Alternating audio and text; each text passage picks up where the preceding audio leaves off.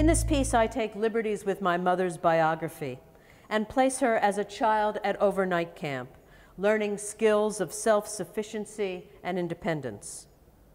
Throughout the poem, the child thrives physically and emotionally. However, like the Native Americans forced to give up their land and relocate to reservations and settlements, the young woman here learns the ways of society and gives up her freedom for the trappings of belonging. Something to think about. Do you recall a time when your desire to fit in competed with your desire to maintain or exhibit your individuality?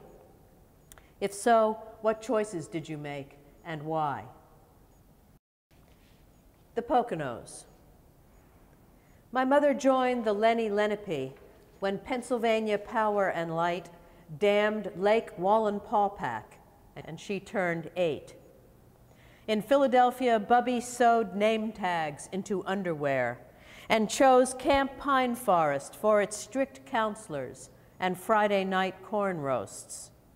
My mother and her sister rose high into the Poconos, past waterfalls and rivers, where the eldest became an Iroquois among unruly bunkmates, raiding the Shawnee and short-sheeting the Minnesink. My mother fished peaceably for perch and shad with the other Lenni Lenape and pursued the arts and crafts of clay, wood. She gave her birch bark box in friendship and taught the Seneca to build a gabled frame from saplings. For 7 summers, she portaged and rode, roaming the woods with her clan.